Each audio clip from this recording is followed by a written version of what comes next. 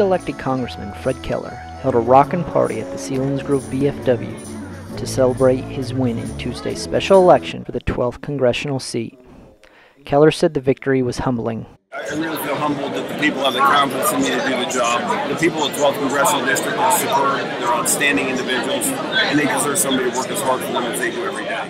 While speaking to the crowd, Keller thanked many of his supporters, including the family that got him his first job out of high school. And then it makes me reflect back. If you think over 30 years ago, Fred first came to our offices and filled out an application for a job opening we had listed. And then 2 days later, Fred came back and wanted to check and say, I just want you to know I'm still interested in that job. 2 days later, Fred came back and called and said, told the HR director, I just want you to know I'm still interested in that job and I hope I get it. And finally the HR director came to us and said, you know, this Fred Keller guy is so determined and persistent, I think we just need to hire him. And we did. The Bigman family means so much to me.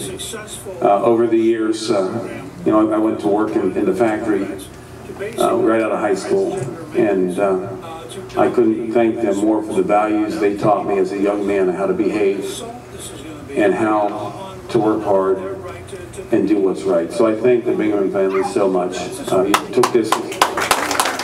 Keller said he'll do what's best for the people in the 12th District. There's one person who I follow blindly, and that's my wife, okay?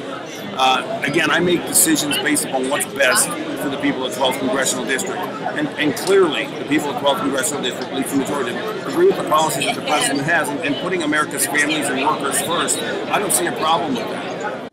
I'm going to tell you the kind of guy our President is. The last thing he said to me on that phone call was, please tell your family hello from me. What a guy. You know,